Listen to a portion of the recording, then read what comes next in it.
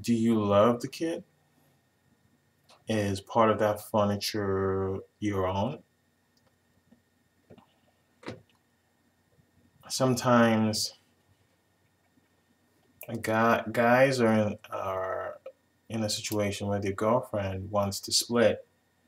They want to take the kids or the kid, and they want to take the furniture.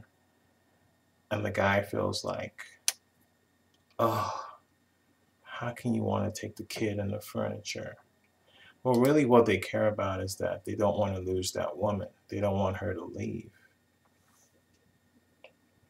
That's what's most concerned to them. It's not the kid and it's not the furniture. So you've got to figure out what your priorities are. What do you truly care about? If you just care about her primarily, more than the kid or the furniture, then you've got to let them go.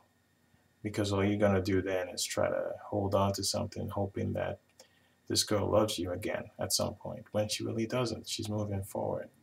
But if you care about the kid and you care about the furniture, you can compromise.